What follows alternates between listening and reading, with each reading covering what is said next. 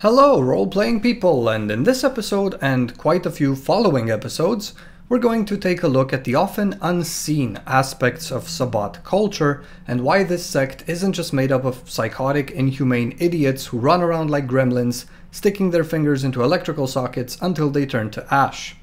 This episode and any follow-ups on the same topic are made at the suggestion of Dominus Diabolik.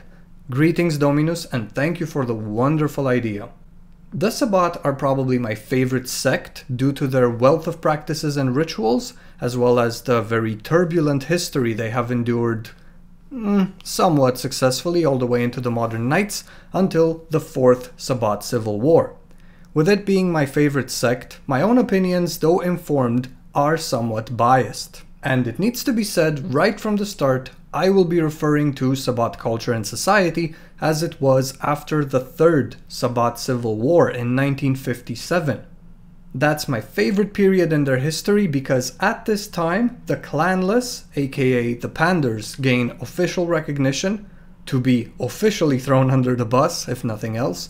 The main factions are fully formed and the official law is still the revised Code of Milan, whether some of them like it or not, given the traction it gained after the Purchase Pact of 1803, at the end of the First Sabbat Civil War, and the revisions or additions made to this code in 1933, at the conclusion of the Second Sabbat Civil War. The Inquisition receives its new Grand Inquisitor in 1973, since the temptation and danger of diabolism are ever present. The Tremere Anti-Tribu are still around till 1998. The silence of the blood, or otherwise the need for secrecy and discretion, is becoming more and more relevant, and the ritus are still very much observed, being an essential part of Sabbat culture and unlife. And yes, I will refer to what the books call rite as ritus, because this is a U declension or a fourth declension masculine Latin noun, which means rite or ceremony, and the plural form is exactly like the singular form in the nominative case, so ritus is the correct form, not rite. I want to take this opportunity to thank Anarkdrak, who helped collect and correct these linguistic inaccuracies found throughout the books. There's quite a few of them, and thanks to him I can use the correct names of these rituals, which I will share with you in this episode and the following. Certainly, vampire is a game, and it is fiction, but that is no excuse for blatant bad grammar, mistranslation, or made-up versions of real-life foreign words, since using the real terms correctly is so much better. It's more authentic and immersive. I am looking not only to collect the lore, but to explain certain practices from the perspective of the game's internal logic, and also to present listeners with a Sabbat that works, that is culturally rich and fun to play like I know it can be, offering a wider range of story options, which is ironic, really, because late V20 edition effectively presents the failure and the rupture of the Sabbat after their Fourth Civil War. Meh.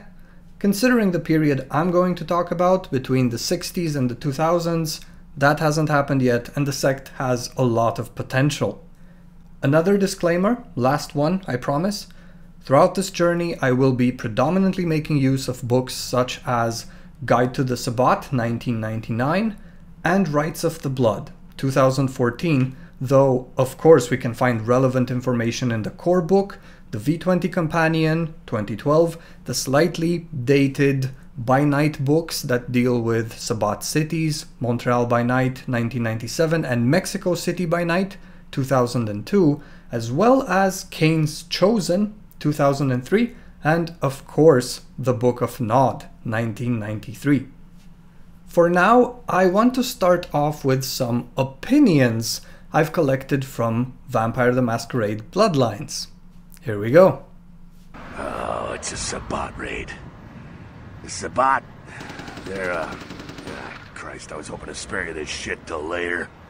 The Sabbat, well, they're mostly mindless, bloodthirsty assholes. That's all you need to know for now, alright? Sabbat might be mindless, but they hit like a Mack truck, like raging savages. Nothing a fledgling like you wants to mess with. The Sabbat. A pack of shovelheads with cheap pistols was all they could muster. Diabolarists. The Sabbat's infamy is in no small part due to their practice of diablerie, that is, drinking the blood of other kindred, especially older ones, until they are dead. Diabolarists gain the power of those they've fed upon. And the Camarilla, this is an act punishable by death. The Sabbat's goal is to stop Gehenna, which is very similar to my own, though they choose to do so through more violent, fanatic, and flamboyant methods. The Camarilla, on the other hand, suspends belief entirely. Or so goes the party line. The Sabbat are worthless, man. Fake tits on a zombie worthless. Fun to watch, though, like the Three Stooges with chainsaws. Yeah, they oppose the Camarilla, but they suck when it comes to execution. The Sabbat are in the same business as the Camarilla. Sabbat have a little longer chain, but they're slaves all the same. You ask me, the Sabbat makes no sense.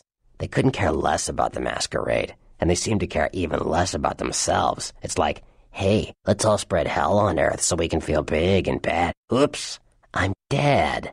Now how did that happen? Okay, what we've just heard is a description of the most commonly observed face of the Sabbat. This is what the other sects see. But they should look very carefully, because this is a highly superficial and dangerously misinformed way of looking at the Sabbat. There is a good reason why the Sword of Cain has been the main antagonist of the Camarilla since the Convention of Thorns 1493 and all the way into the final nights. Despite their undoubtedly inhuman practices, which we will get into in a little while, this sect has or has had members such as Ekaterina the Wise, the Agitator of Prague and Promethean Bruja, Vasantasena, arguably the greatest seer of the sect who values maintaining humanity and is a longtime critic of paths of enlightenment, Cardinal Kyle Strathcona, who was once Prince of Montreal, and he betrayed the Camarilla and joined the Sword of Cain, only to find himself increasingly dissatisfied with the disunity of the Sabbat, pondering a new betrayal. These are not stupid, incapable vampires by any means. Who else? Let's see here. Sasha Vikos, who captured Victoria Ash herself during the Siege of Atlanta, 1999. Radu Bistri, the Wandering Cardinal, who was once a member of the Council of Ashes in the 12th century. And, well, a lot of Old World Tzimisce and La Sombra. These are vampires with a history of ruling and keeping themselves in power against mortal and supernatural threats alike. From the La Sombra side, it is worth noting Galeazzo, the former Archbishop of Milan, who had deals with both the surrounding Camarilla and the Giovanni, keeping all of these competitors at bay, keeping Milan a Sabbat city all the way into the 20th century, when he got completely fed up with the Sabbat's antics, burned the original copy of the Code of Milan before his brothers and sisters, surrendered them to the flames of his burning mansion, killing all of them, and defected to the Camarilla, gaining the full support of a cadre of archons. My point is, the Sabbat has many, many faces. Almost as many as it has cardinals, archbishops, and factions. It is not a sect incapable of learning from past mistakes, though obviously it learns very slowly and needs to be careful of how it enforces its laws, lest it violates the foundational principles or, on the other hand, loses valuable members. It is not so disorganized that it can't plan successful conquests, taking down princes and entire Camarilla cities like it did during the fire dance of 1999.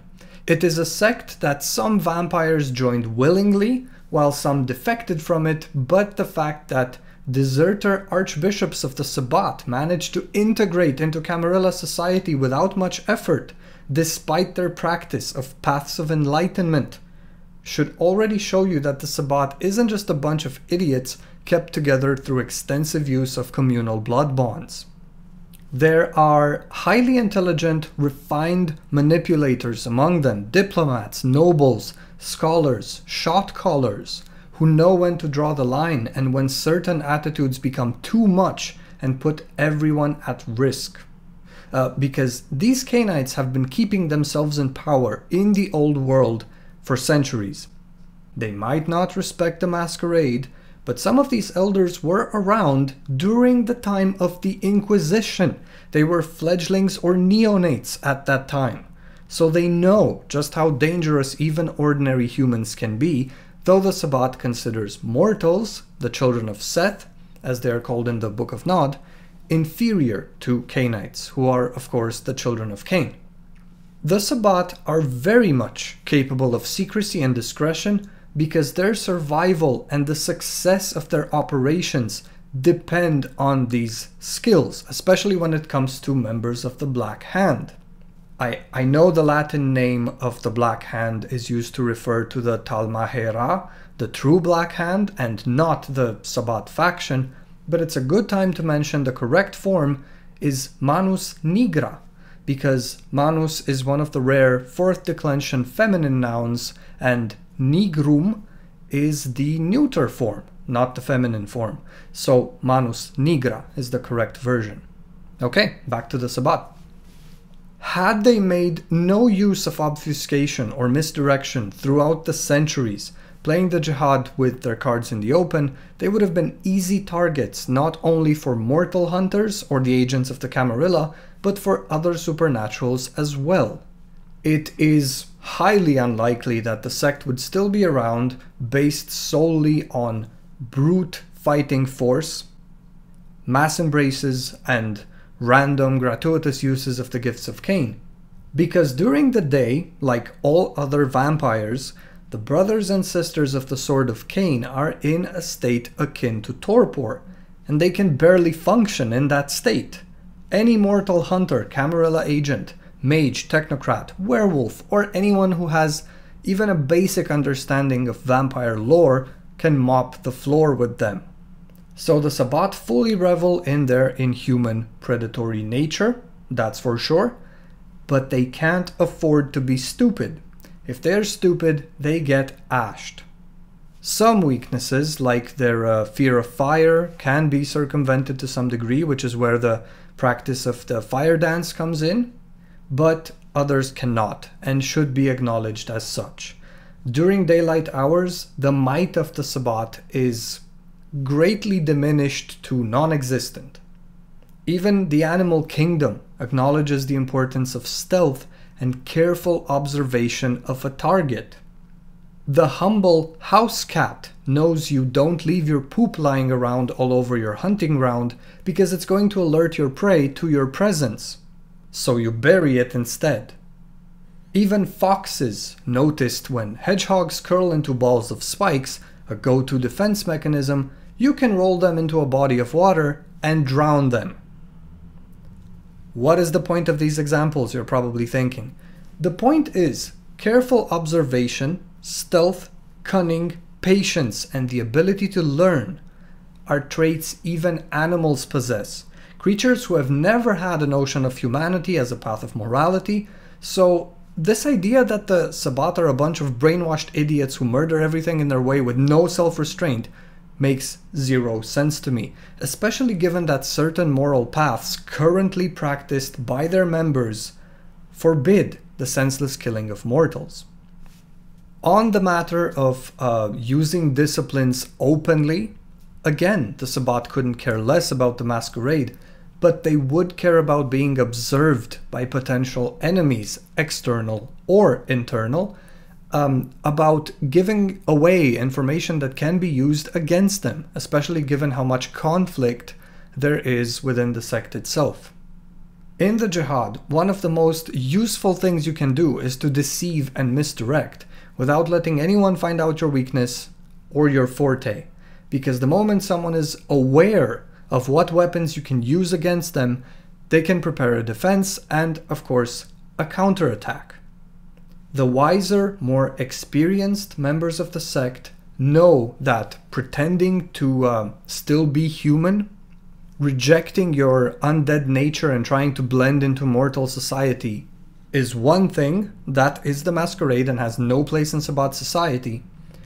But being a sloppy ambush predator who constantly relies on very indiscreet uses of the gifts of Cain just because you have them isn't exactly a celebration of your undead nature either.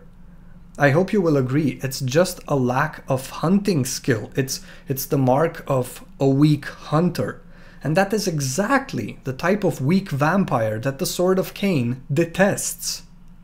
So, in this initial incursion into all things Sabbat, I guess the first thing to look at is how did the other sects arrive to this conclusion, that the Sword of Cain is made up of frenzied, irrational beasts?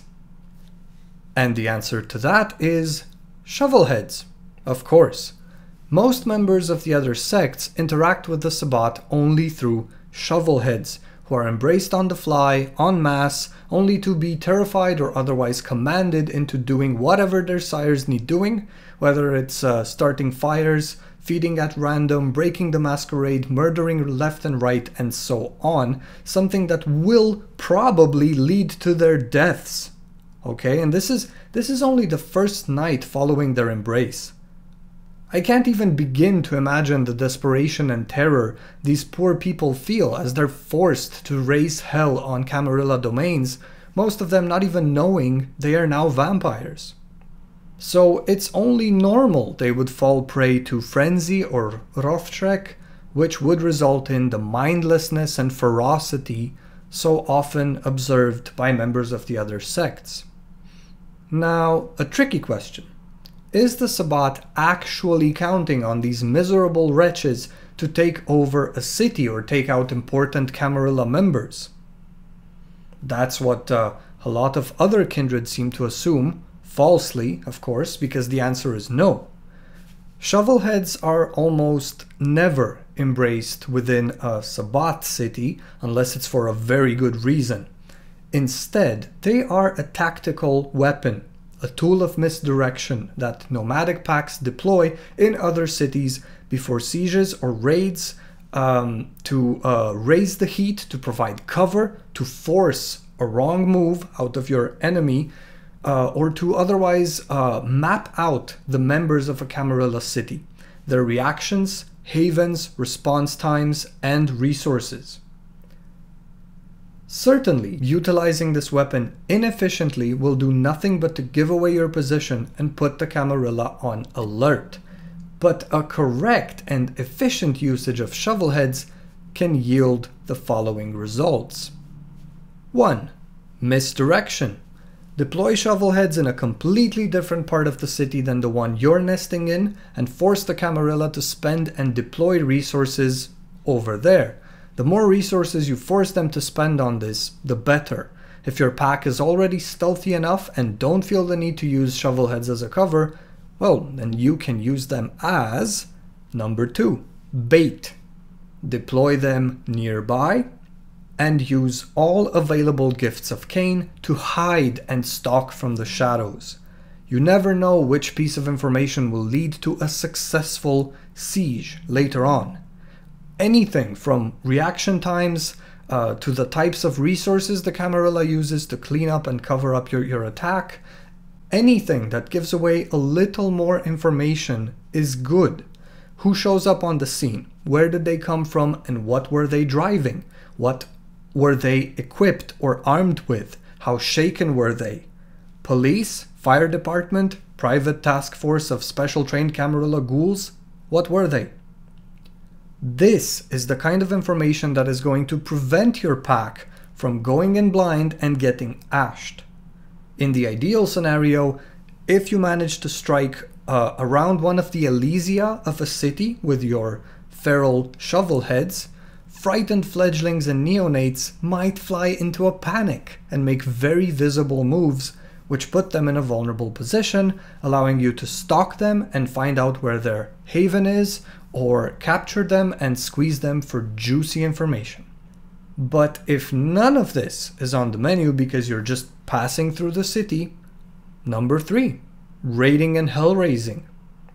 Maybe your intention isn't to nest in said Camarilla city, but just to pass through as quickly as possible, maybe in a single night. There's no reason why you can't raise a little hell just to give them something to deal with, hopefully draining some more of their resources in the process and frightening their mortal herd. I mean, there's only so many favors and cover-ups mortal allies of the Camarilla can pull before they make mistakes that can't be covered up and lose their positions of power. Your Shovelheads might just be the straw that breaks the camel's back, but you'll never know unless you try. When it comes to raiding, if your pack has the proper transportation for this, there is no good reason why you wouldn't kidnap mortals from a Camarilla domain and take them back to your own city to be used as sacrifices during a blood feast. More honor to your pack. That being said, no one expects you to take over cities using Shovelheads alone. And even in Vampire the Masquerade Bloodlines, which is an amazing game even though it occasionally feels like a parody of the tabletop game, what happens is actually very smart. Shovelheads strike the prince's courtroom, and in the meantime they take over a warehouse. In the meantime, Zimitzi Andrei can make a nice little haven in the Hollywood Hills, while the main Sabbat force takes over the Hollowbrook Hotel downtown. Then, the main force lays low while Andrei starts flooding the sewers with flesh monsters, again, misdirection. And when all eyes are pointed towards Hollywood, bam, they strike the Venture Tower. Even though the attack is unsuccessful, it's still precise. I mean, they knew exactly where the prince of the city makes office. So the Sabbat are definitely nowhere near as stupid as they seem. Another common misconception is that mass embraces are the only way packs embrace their new members. But that one is to be addressed in the next Sabbat episode. Thank you very much for listening, take care, have fun, and always observe the ritus.